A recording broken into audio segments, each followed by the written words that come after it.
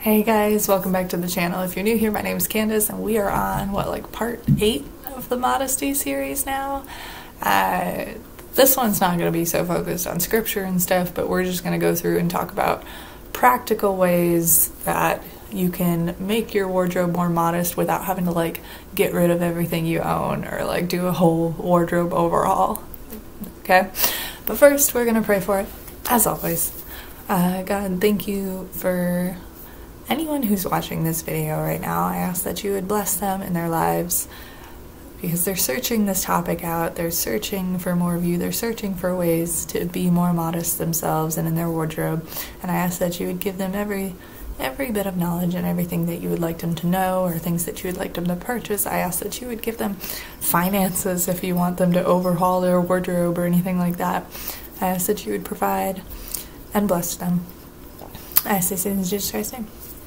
Okay, so today we're just going to get kind of into the practical tips. This probably won't be a very long video. Practical tips on what to do with your wardrobe if some of the pieces in your wardrobe are not so modest and you're trying to be more modest with them. Easy practical tips that you don't have to overhaul your entire wardrobe to do so, okay? We're going to start, I guess, with the top of our bodies, our tops, Most modern tops these days are not super modest. Usually things are really low cut at the stores, or they're like this shirt and are pretty much see-through. I don't know if you guys can see that with the camera. Yeah, there it is, see-through. So easy ways, easy fixes for that. If your top is see-through, this one does happen to be see-through, and I had this I got this years and years ago. I think before I really started being more modest. I always planned to wear it with a cami underneath, and that's what I do basically to make it look more modest, because otherwise, you would be seeing my undergarments, and that's not modest at all. So I always wear this with a black cami underneath it, and that's a great way, if your clothing is way too low cut or kind of, see-through like this, throwing on a cami underneath always helps because it just covers up a bit more. A lot of the times, I have outfits or dresses or stuff that are a little bit too low in the front, but if you put a cami on underneath it, in a coordinating color, it kind of raises the modesty level of it a little bit and just makes you feel more comfortable in it without having to go and buy a whole new dress that's more higher cut than lower cut. You know what I mean?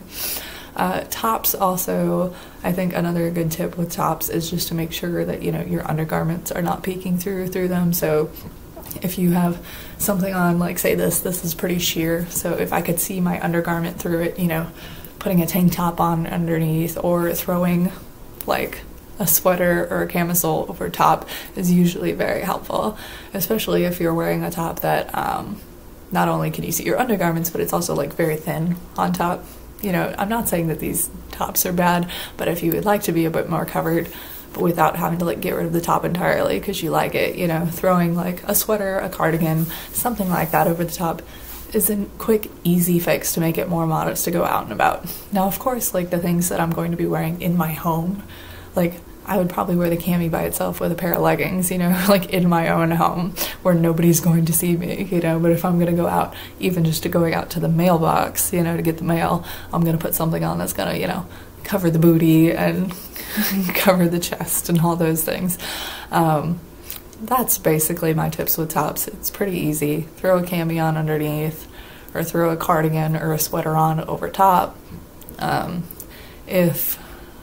Especially if your shirt, if you go to bend over a lot and your shirt does that gappy droop down, show your whole chest sort of thing, camis are a good help for that too, because especially the camis that are a little bit closer fit, not the loosey-goosey ones but the closer fit ones, those are a good way to stop everybody from seeing everything if you happen to bend over as well. And camis underneath, if your cami, if your top is not long enough in the back, say to cover, your butt crack, or in the front to cover, all the belly bits, that people tend to just let hang out these days, camis underneath or a tank top underneath that it's a little bit longer is always a good way to help combat that too.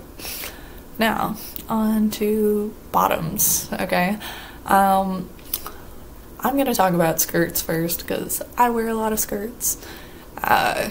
Usually what's great about a skirt as opposed to pants is skirts, and I'm not talking like mini skirts here because I don't wear mini skirts because I'm really tall, so like a skirt that hits at the knees for most people is already going to be slightly immodest and looking like a mini skirt for me, so I don't go like any shorter than that.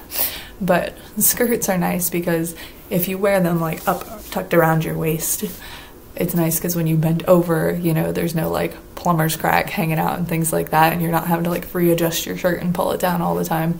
So I tend to gravitate towards skirts that I wear up around my waist. That way, you know, I just don't have that problem in the whole modesty thing. Like, I just don't have the problem of having to make sure I'm pulling my shirt down so things aren't being seen in the back. But with skirts too, like if you have a skirt that is slightly shorter than you're now comfortable with it being, and I have quite a few of those in my wardrobe. Like I said, I'm tall, so just about everything is shorter on me than it is on a regular person. Regular sized, you know, average 5'6" sort of human being it's going to look modest on them, but on me it's definitely not. So I tend to throw a pair of leggings on underneath my skirts, depending on, you know, if they're too short and what time of year it is. In the winter time, definitely I'll probably throw like 2 pairs of leggings on to keep myself extra warm underneath my skirts. But in the summer, like, I'll throw just a longer skirt on or just wear a pair of leggings or like a pair of hosiery or something underneath. Okay.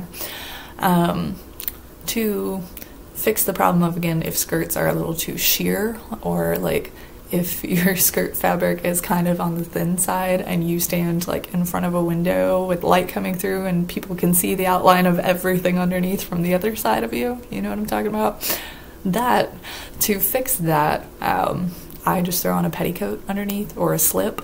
And I know slips kind of and petticoats seem like very old-fashioned words, but slips are really helpful. Like if you're gonna wear a dress or a skirt and you don't want it, like, you know, sticking to your legs or sticking to the fabric of your leggings if you have leggings on underneath, especially on those days when it's like really dry and like staticky cling outside. Slips or a petticoat or something like that is great because it's an extra barrier and it keeps those fabrics or the fabric from like sticking to your legs, which is great. It also helps with the whole sheer factor. Like, it gives you another layer of fabric just to make sure that people, you know, don't get to see all the bits just because they're standing in front of you and the sun shines behind you.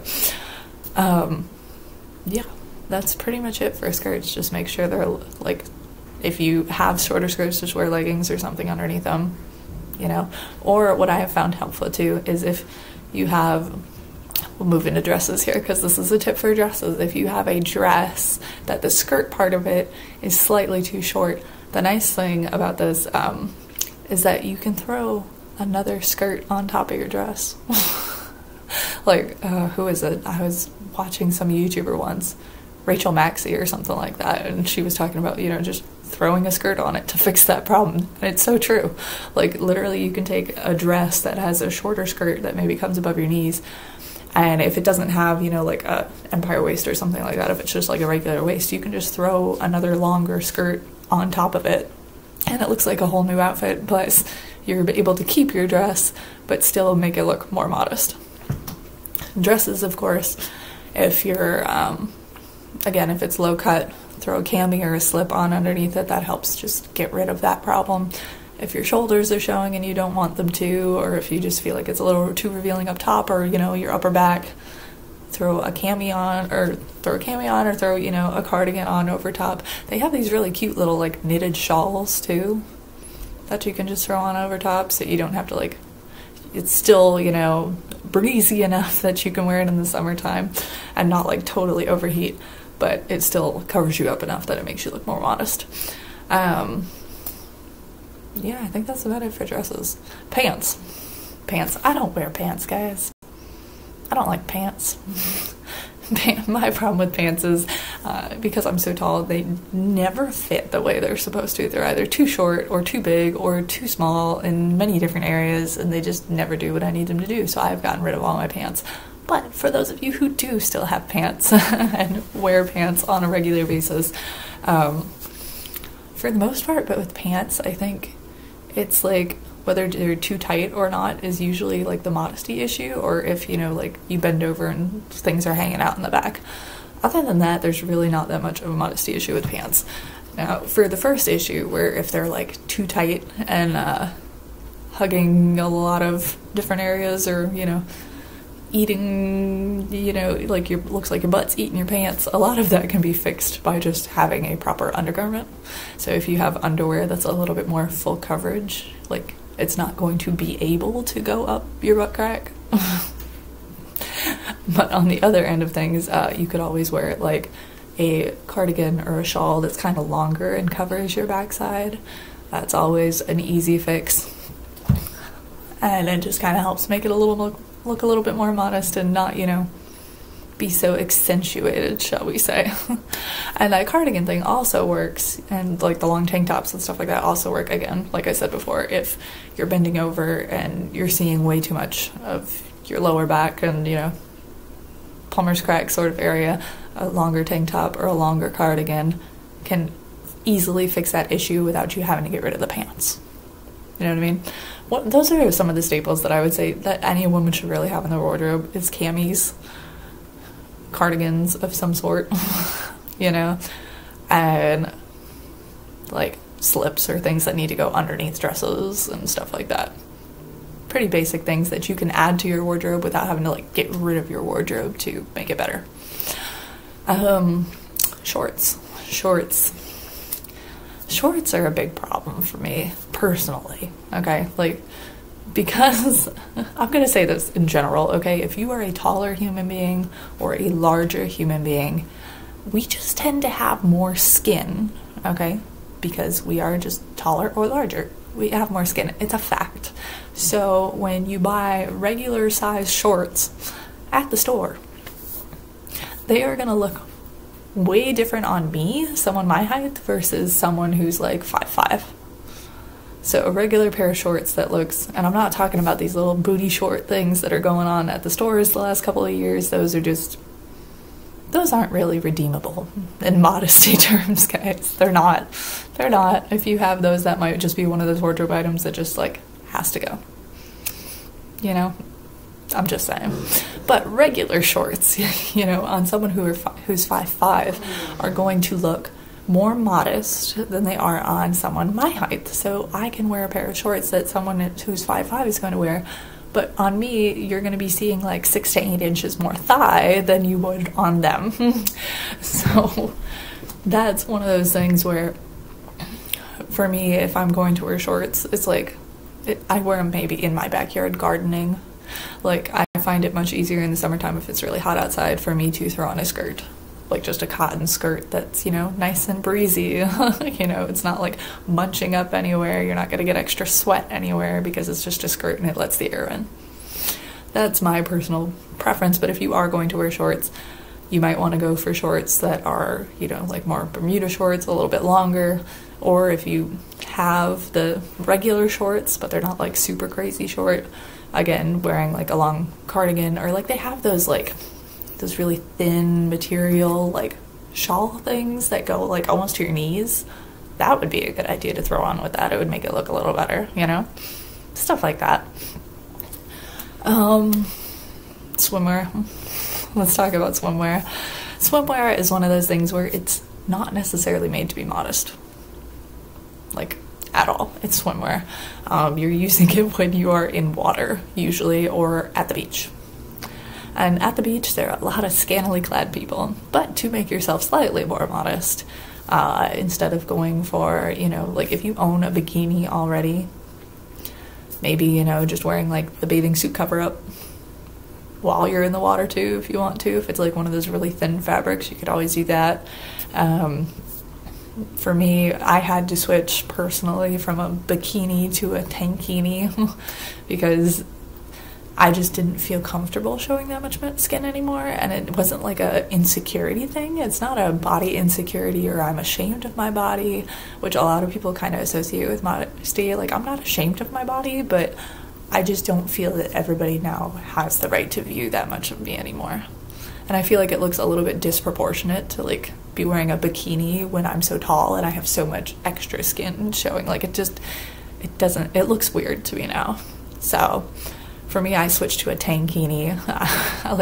I've always had the bathing suit bottoms that like had a little skirt on them. Or you could even throw like a little mini cotton skirt or something like that on top of your bikini bottoms to make them slightly more modest. Or a pair of shorts works too. I swapped to the tankini just because it covers a bit more skin. Of course, tankinis are still low cut, as are just about every other piece of swimwear that I have come across. But it covers up more, so it at least looks more proportional. And at a beach where a lot of people are wearing, you know, G-strings, which, in my personal opinion, that is not swimwear, that is a piece of floss. Like, it's not covering anything, guys. It's not. So when that is all around, you know, you're wearing a tankini, you're gonna look pretty modest, just in general. But again, you could always, you know, use those like knitted shawls or bathing suit cover-ups, like if you're not actually in the water. Like, throw a little wrap around your waist, you know, if you're not actually in the water, throw a little shawl on if you want to. You know, just simple things to where you can still have the things that you have in your wardrobe, but, you know, make them slightly more modest. And that's the thing, you know, if you're not in the water anyway, you don't really need to be fully uncovered, in my opinion. But that's just me, okay? You do you, of course. Let's see, did I cover everything? See, tops, bottoms, dresses, swimwear. I think that's about it. I mean, shoes, you know, are shoes.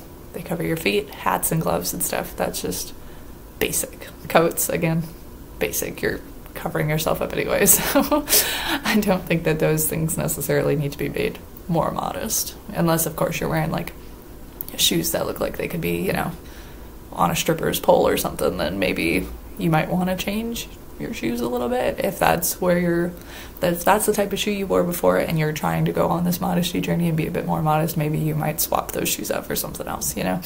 But this video was just to give you guys a list of practical tips for things that you can add on top of what you already have or underneath what you already have, so you don't have to do like a full wardrobe overhaul, because I know how expensive it can be to try and like redo your entire wardrobe. And let's face it, as women, we tend to like shift in and out of fashion things and all of that, and so our wardrobes are kind of ever changing anyway.